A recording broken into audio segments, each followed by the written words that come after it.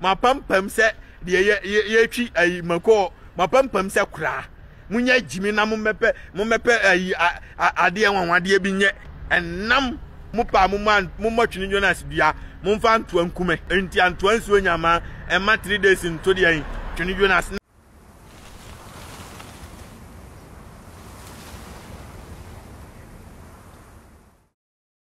ti say na de ye ko weekends man nsam bia beton monte so de ano di ye pa wonem say US ambassador to Ghana te say na nsam bi okafa LGBTQ I want nsam ne Ghana say mpenya benya aboafo from na beboa Ghana no yentu ya adwumna nso no ka ne de abusafo twene hwa ahia bofu sanso na che say enanu ada eye che say Ghana fo ye say omobo omodin ada bi ya efri nkran eko abrochi memu no ya say ya bo so bie bojo o say my ade no Twene Jonas react to that video no ebiemo so Bishop Daniel Obinim so den sembia beto mountain so a yankopon na so ni na dabi o esikafo mo Ghana mo wode abawade afro mama asem mo nya Mexico Bishop Daniel Obinim say wo from den because ye wo ye ne de mi angasa menti ase be sewa obaso comment like na share search Khemical Tv say ye no yenchi she raba kwa bet say ye wo television so na you can see dem some dey no de ye pa ma chichi ni say ya na me say hweye e na random TV no ye fa sha ase na abisiafo ye de so be ne dey a say sima Bishop Dr. Daniel Obinim e dey abeto monte se dey ma me ni kan fa nkwa so dey was when dey ko jin share nya ye dey wie na wotwe no san say e say end no is success in victory ikunimdie muli asundie muli Bishop Daniel Obinim chirema abisiafo odo de oba nyame djuma mo no che say kwame despite mo mo bidima beskafo mo ga no mo bidima me what they say my list there apabo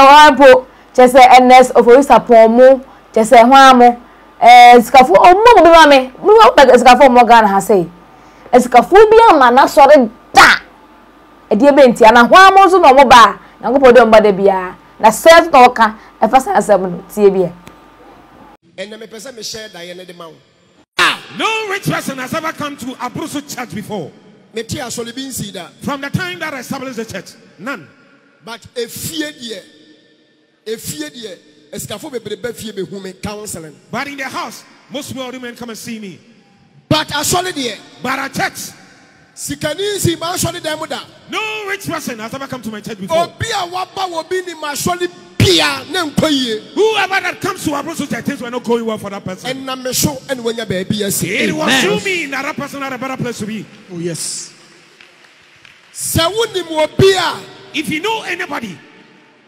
waba obi ni ma asole that has come to Abruzzo church ogusuba and still coming and awajai or you have stopped what a pain you've had it before. Now, ultimately, you 20,000 Ghana cedis bar for real. He can get 20,000 to support the work of God.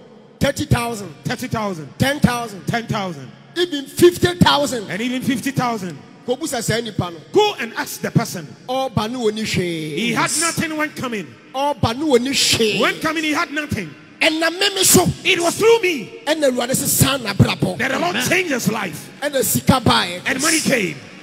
And when the money came, and also and he also supported the work of God with some. No rich person has ever come to my church. So I have realized me Obinim I Angel Obinim in my destiny. The Lord brings unto me all the people suffering. And when they come to Abruzzo church, and the powers embedded in me, the Lord will put them to rest. Yes. I will never give up on this. And I don't feel bad about it.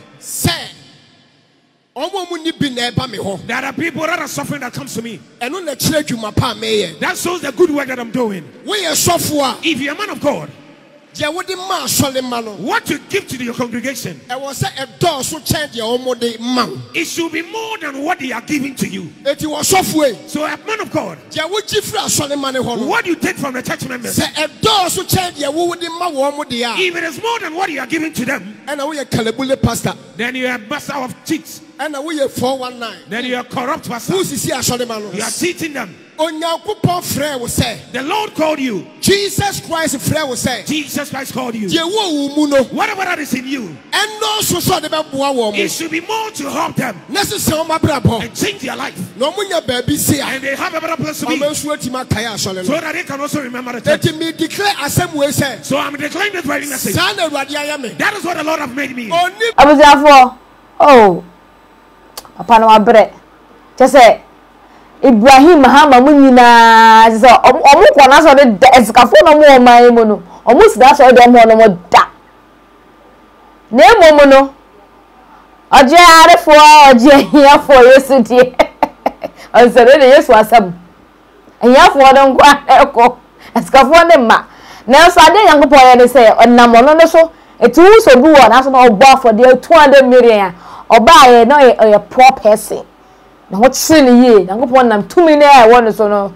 I'm going to say, I'm Mandy Pano, it's near a ye. But then you know, what is was the uncle what their man no. Aha, for I didn't share breakfast answer. Mammy found to also. Just say now what you bury a tit in some maybe for some odd year pa. And now what Dutch said, that's all we are. You see, if I ever. What is LGBTQ when you are so messy, and then some phone in a dear can plus of way. Yagan had to say, Yam penny dear to baby, I would dear. I hear a crack about Bob, what was what was pa.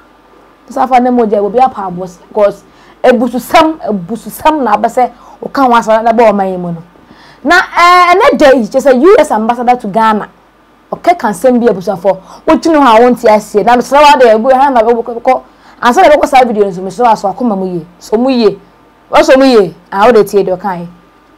Ghana is a very welcoming, tolerant society. Lots of interreligious harmony, a lot of interethnic harmony, and that makes Ghana strong and stable and attractive for investment. I hope it stays that way with regard to the LGBT community. And again, there's money to be made. You know, the color of your money is green or red if it's Ghanaian. But if there is discrimination or worse, then that will send a signal to not just LGBT investors and exporters, but the other American companies that Ghana is less welcoming than I'm telling people that it is now. So I hope it will stay welcoming. Appetite for that. I want to send a signal that Ghana is open for business and that Ghana's economic recovery has begun. And this is a special trade delegation because it's the global diversity and inclusion delegation. So we have representatives from the National Black Chamber, for example. We have women-owned businesses. We have LGBT-owned businesses, even Native American-owned businesses. So it's a real symbol of groups that had previously not participated in the international market who are now coming to do some good business with Ghana. Yeah, what portray when you say yeah, no both says I also as already as a one like I say. I'm an US ambassador to Ghana. No chema. I say you want any party to say a sikafu or move good punachi or masala na. Ambassador Ghana was you soon as your name my basa. You who is your pie and why you are slim, your pies as the Muzwa. You who what capre cries a bit more and tomato quadra was an yahu. It's ye was says for my salabas on the Ghana. There's Ghana for you move say, and now more sebio or bar or so on pale bar or member on the form, Bama soap a bema or bass or bar says uncle for you say you put a shower. Do me be do no. It's Ghana for you more and put another copy more parliamentar. Speaker, yes, I wa.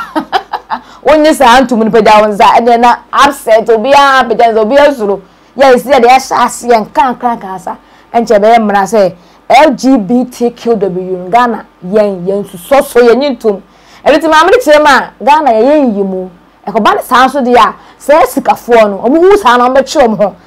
Yeah, it's a loss of the man, a baby was says you can never wide it. It is I wasn't there, a moment and now, I'm a couple of the cheap. I wish your mamma said, I can't be able to say.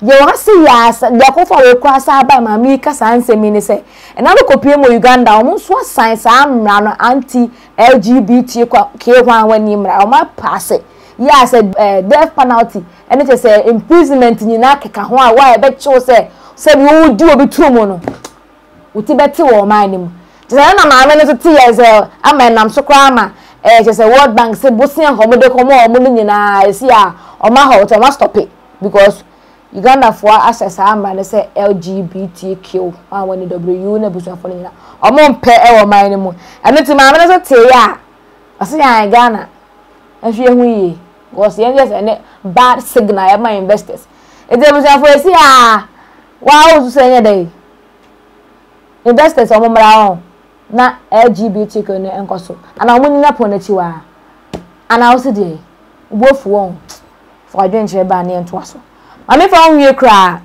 ye Ghana hanum say na che say ye da sorry ye say esi nipa bi mu nipa makomako 13 oba ba ka mema no ye mo say omo drive from Ghana e kwa amano ne just any sorry ye no bie bo mo ba so ye ma ya de mo to Ghana mo de Ghana de dretch say oh eni agbo mo sama fo nyina and then pa ya boy se ma mo Twene Jonas dey na oka efa Accra to landing by road tie bibra anti obisi dan aden na won kasamfa Ghana fo na ma drive akọ landing mun twa asre wate obi ansu anyansa eye bibini nko na jimi yesi UK ambassador ani embassy fo ni nyina ni age na omubose mun twa asre se ma jimi sa wasiafo mu po obi abo ma baso a mun ko na mun ko bo school bus na munyami shira broni mun ko na mun ko bo boys na mo fa Libya ma jimi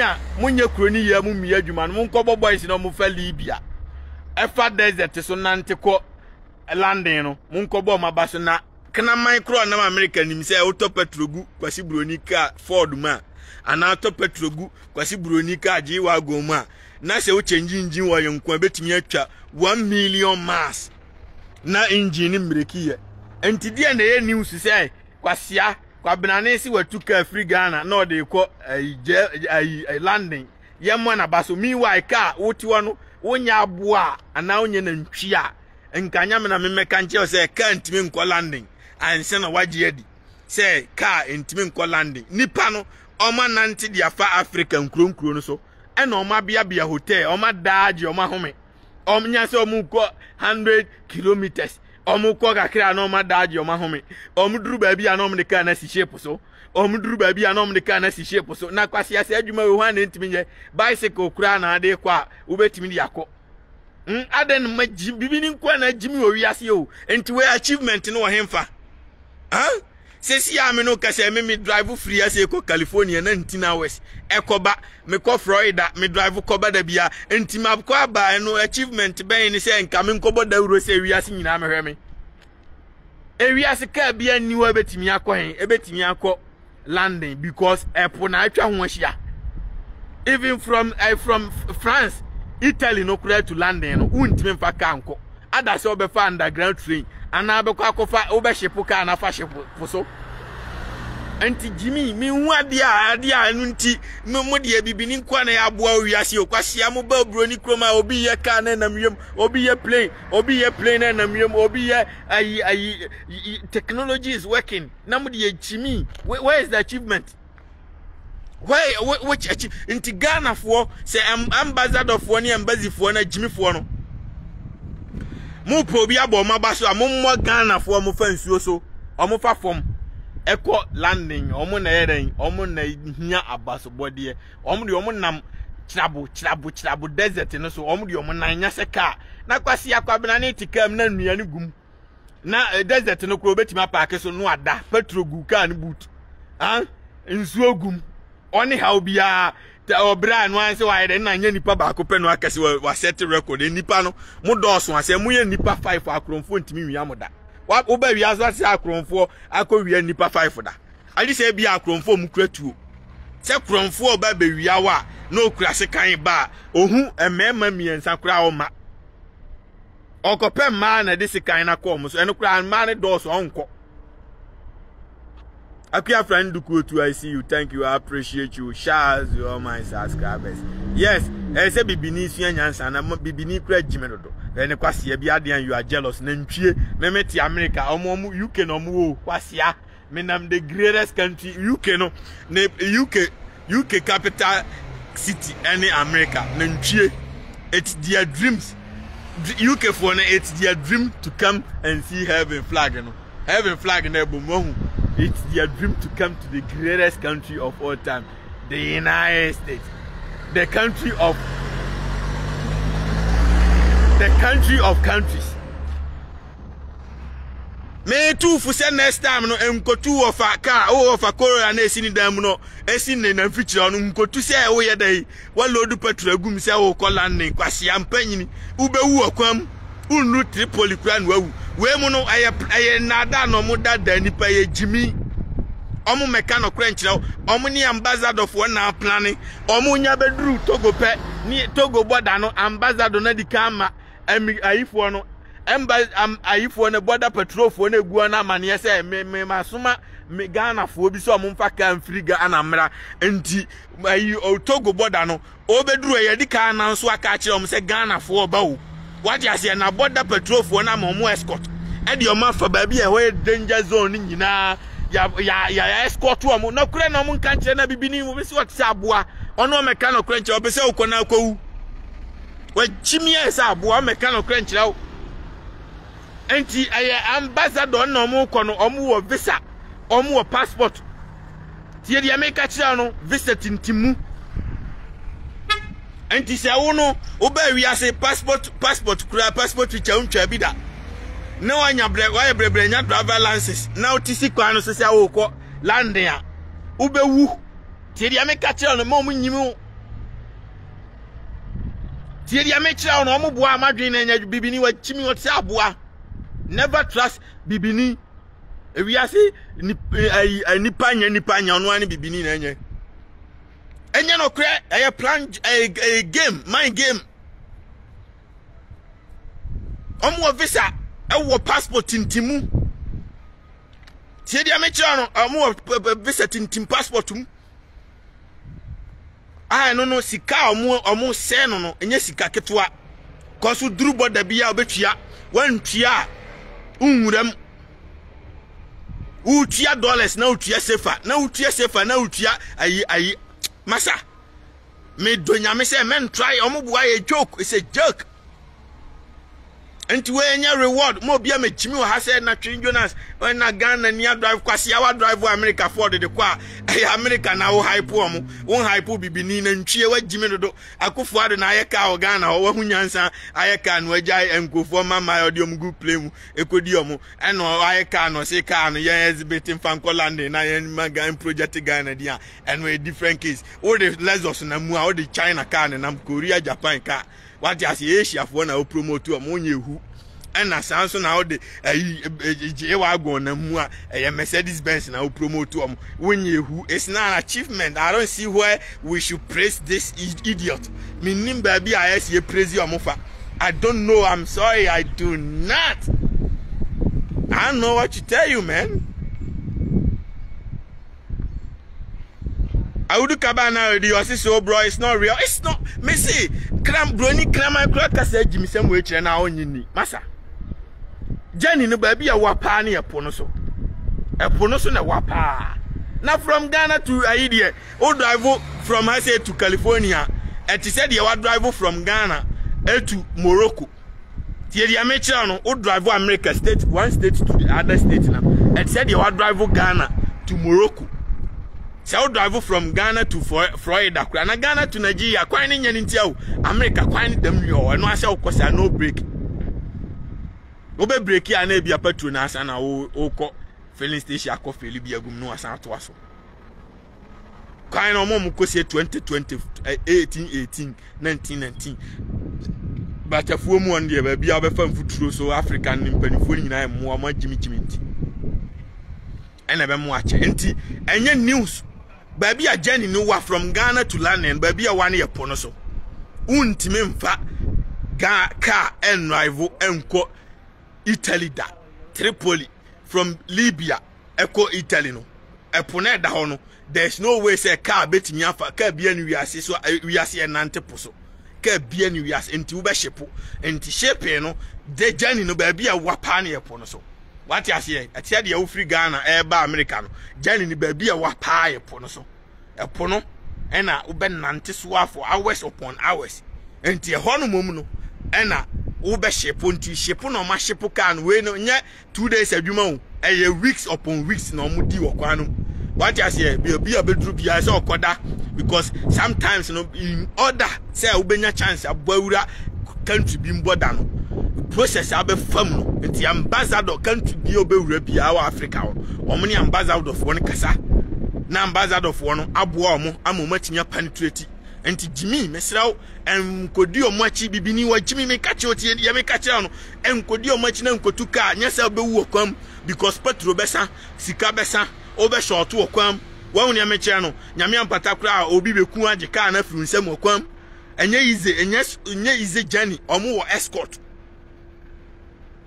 asiam panyini wo de ka ba ku kotuka se me makotu Toyota enam kwan so ko me ko Tripoli Libya na kwan no munim de arafo no be yawo na ntwie Morocco fo no munya wa nim de ombe yawo unim escort edi omachi kaka ni yabejiji wa go na firi omu nsem na omubua Jimmy no ma Jimmy no mu Jimmy mo Africa is the place that enye safe ba kokura enye safe ba kokura bi so omo mfa from Libya and say omu kura ade a ne buo dru Ghana sikam 1 billion kura no yentime mu omu nyina ema na edi akire kura kutim ko Europe omu nyina ho na de jiwa go nam ho yebeji ka na firi nsem ahwasum amu ahunyansa enti escort kura omu kura heavy escort o meka no kura nchew na bibini no sa na ni suban tie wa Jimmy esa aboa o da bi ompani ni nua ye da bi opese ni nua ho kire no enti Ghana to London is fake enti mo pa munya ne san la munya ne Ghana to Abia Morocco ana Ghana to Libya na mo drive coin ana mo nsan men now so say from I mudru Europe no mo drive from Italy to France. What you say na fe mumi asunko adidi obi anu o drive free Ghana ko landing impossible. Asiafo asefo ade na bibini agimi sa mo ka no kura mbewu. Asia ba wi aso ati se yi ka akwan atofo so afri Africa connected our Europe da. Abusiafo lega ne buofu. Lega ne buofu pa cause ochema sankrofo no eye hodo rather sam utimi metutu mama ne nseyanum e san futuro mu ye ne say wo driving from Ghana and the core abrochi na mo bua o se mo bua ehu mo bowa mo muto mo bibidi so hu na mo nyam ho na mato petrol bu ka mu kanso kitam so fu bia ni malache bia nim ni nyina bo adwuma na mato nuane egu ma mo bra na mapaka ese baby na mo de ma enjoy bu wia na ma shepo cars na go mu do na mato as car cars na da ko do abuchire mu di we nya achievement we o se nya achievement ye pa achievement o mo na etimi nante fa da ga so o mo keka o makosem o mako hu na o mo ne ma ba so na mo bibidi a we fast we o se hu mo bua pa mo ne dua anya na sam na ba se mo bowa abusiafo London across London road no o say it's unreal, it's not real man, it's a joke anymore, a fake bua omu person mu tupu to again na so ye di obet na dem omu so say obi e bezu go tu papa car bia e si garage ho adru to go boda so obete de obodo be ya busa for oju do won say o kanya hasamo ara over na wa azam so omodi afọ adenche bra e fa sa ansem we ho ene say nsem de ekọ ne de ano e de papa wiasi Ghana yi ebeyele ana still na enko Hebrews e fa ne sa me din ene ama wo sa edubofo Khemical TV Khemical TV Khemical TV